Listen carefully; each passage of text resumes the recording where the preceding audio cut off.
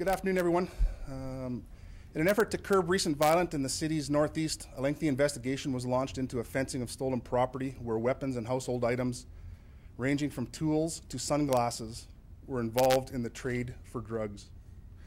The arrests of 3 people in connection with this operation, as well as a seizure of more than 200 weapons, is part of an ongoing commitment by the Calgary Police Service to target violent criminal offenders and stem criminal activity in the area. On August 2015, District 5 Operations Team entered into an investigation following suspicious activities in a home in the 0 to 100 block of Pinelore Place Northeast. Following an extensive investigation, we executed a search warrant on the home Thursday, October 1st, 2015, and found a large amount of stolen property, cash, drugs, and multiple weapons. Some of the items seized included 4 modified shotguns, 2 loaded at the time, with various ammunition being seized, over 20 replica handguns, 4 compound bows, 1 crossbow, and 194 edged weapons, ranging from sharpened swords to throwing stars and knives. Approximately $50,000 worth of stolen property was located within that residence, as well as an amount of marijuana and cocaine. It is believed this location was being used as a fence house where stolen property was being traded for the narcotics, mainly the cocaine and the marijuana. Due to a large volume of stolen items, it took several days for our officers to categorize and inventory the property. What you see before you is some of the 9 pallets and a 5-ton cube van of property that was removed from the residence. Charged in connection with this file are Tanner Ray Lang, 32, Jan Ann August, 24, Mark Lee Gardner, 41, and each of these people faces multiple property, drugs, and weapons-related offenses. We have begun the arduous task of trying to, again, inventory and return all this property to the rightful owners, and we have further charges pending on the 3 accused.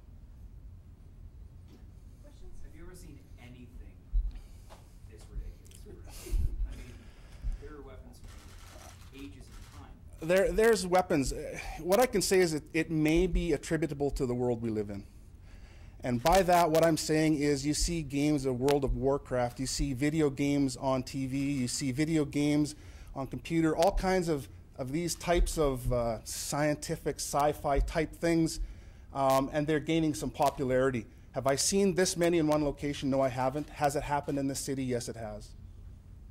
So you said there were several firearms. How many of them are fake? How many of them are real? There's 4 real firearms. They're all the ones that are located in the boxes. The other ones are replica handguns, but as you can see, and by you asking me that question, it's almost impossible to tell which ones are real or not. So when you start looking at having those types of weapons out in the public, from a public and officer safety perspective, we have some great concerns with those types of weapons being out in the public. So if you had a crazy weapon, you'd go to this house to get drugs? Correct. Yeah, Correct. You'd take it there, you'd trade it. It was a barter system, basically. You trade it. The problem with that is likely if I wanted that crazy weapon, I could probably go to that house and purchase it for either drugs or cash as well. So there's kind of almost a network of give and take from that particular residence. So where would this stuff have ended up, like, you guys? Well, it's tough to say. I mean, this is likely could have ended up in all kinds of places around the city, around the province, around the country. When you look at weapons like this, if you're out in the public with it, there's only one reason. You're trying to show somebody you have a weapon. You're trying to prove something to somebody. You're trying to coerce somebody. You're potentially committing robberies, home invasions. Who knows what the weapons are actually going to be used for.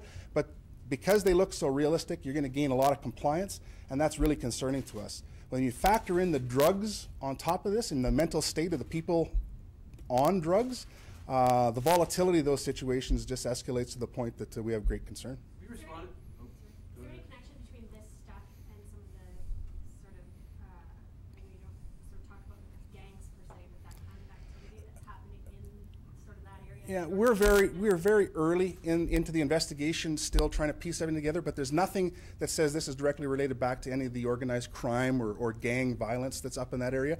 As we progress through this, everything that we do find will be turned over to the other units of the service that are actively investigating those types of things to see if there's anything of benefit to them. Are you aware of any robberies where people were showing up with a sword? Not offhand, I'm not. Have I seen it in my time? Yes, I have.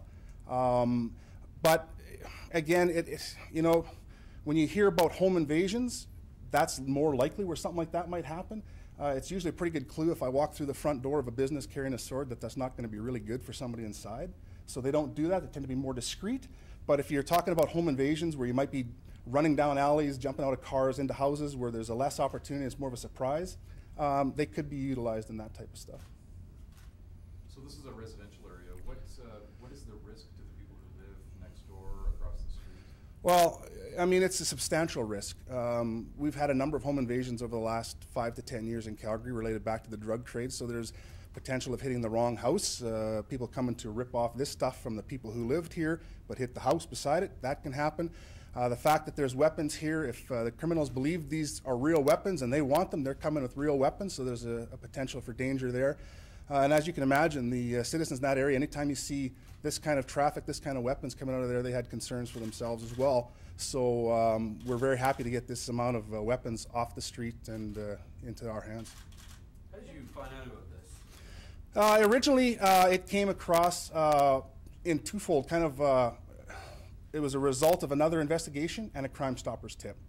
So in moving forward with that material and that information, our district operations team conducted an operation on it and got to the point where they were able to execute the search warrant. How common are these fencing houses around this? They're out there. There's a number of them around.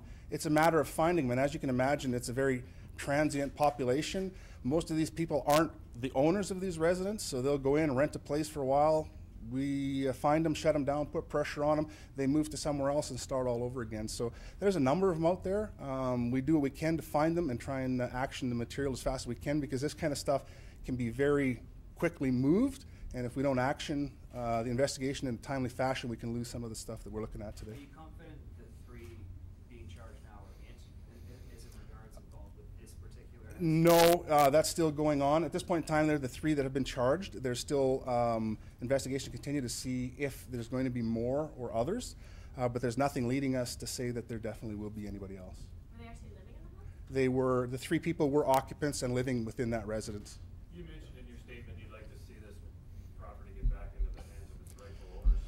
I can see a guy with a Hilti gun or a bike coming forward and saying that's mine, but do you like the odds of the guy who owns the Freddy Krueger claw? No, I don't think that'll likely happen. But again, we're taking at it strictly from a visual perspective here. Some of these things may have a more intrinsic or personal value to some of these people. Some of these swords could have been an antique, could have been passed on, could be heritage items or something like that. So we may get some of the people asking for that stuff, but when you're talking specifically about that one piece, I suspect I'd love to talk to the person involved that had it if they want to come forward, but I don't think it'll happen.